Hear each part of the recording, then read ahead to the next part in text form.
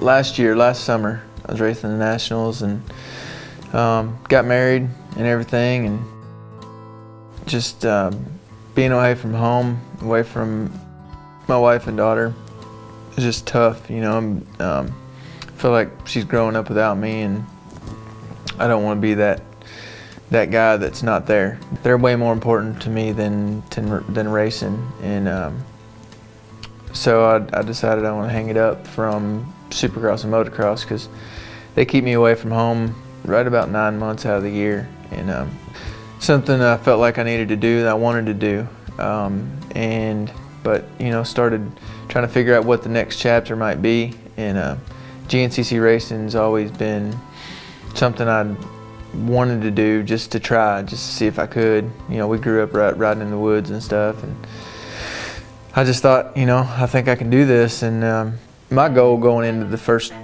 round was, if I can get out here with the top 5, I'm pumped. I wanted to start this season off a little bit slower because I know I haven't been the most consistent guy.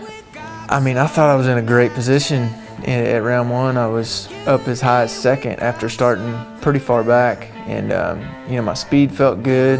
I was learning some lines and figuring out some things that, you know, how these guys ride, and figuring out the pace. And for 2 hours, I was cruising. I felt good. That pace felt really good to me, and just having fun out there, and I was okay with it. And I finished the race. I didn't get stuck. I didn't break the bike. I didn't crash out. It was all right.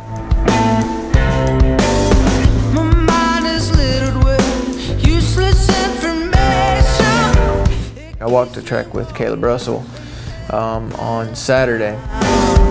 And I'll go chasing down the first distraction.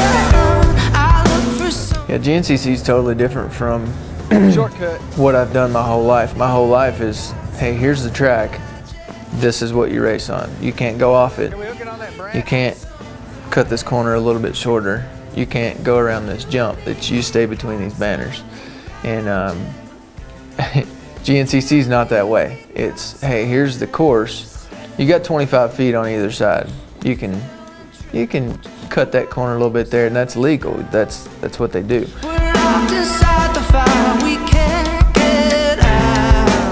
Yeah, we're gonna splash around. It's gonna be fun. It's gonna be fun. I told Ryan to go out there, have fun, and enjoy it just like your little kid riding in the mud. So that's what it's gonna be today. Survival and picking good lines and staying steadfast to the finish for sure.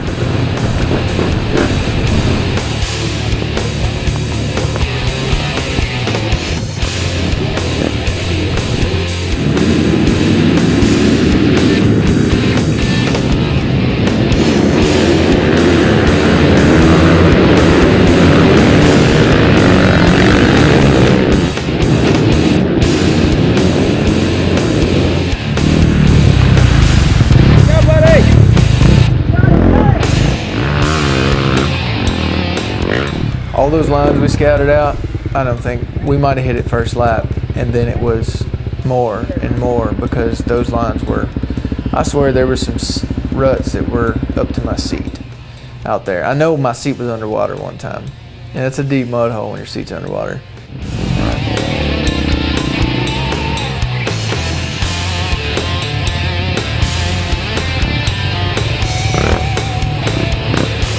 It makes me proud to know that we built a bike that'll make it through. That's the gnarliest mud I've ever ridden in, by far. And I know that bike was steaming and smoking and, you know, just getting ridden probably harder than most of the bikes ever get ridden. Oh, dude, I went down so many, well, not a ton. I got stuck probably 5 times. That strap was a big lifesaver. I had to get up both hands and yank the back end out of ruts like that. I felt like I rode good. I never gave up. I kept pinning it even when I was probably 5 minutes down on the first lap. After a couple things happened, kept pinning it, man, and just excited to keep learning. So today's been a busy one. Got up and pulled that suspension off, cleaned more. Everything's still a mess. Tried to organize a little bit. Went for a bike ride. I think we did 27 miles or so. Wanted it to be longer, but some of the other stuff kind of popped up, and we had to finish it off early. Had to go drop suspension off in E-Town. Now it's time to go do some fun stuff and ride a little bit. Had to piece the practice bike together because we had robbed some stuff for the race bike this past weekend, but got that thing going and then got a little bit of riding in. Had some fun. The neighbors got a little corner track.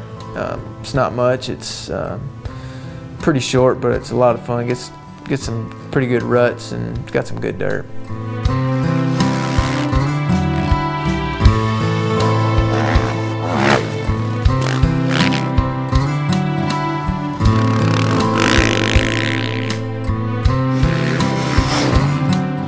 All right, that does it. Thanks for watching. Stay tuned for more from Chapter 2.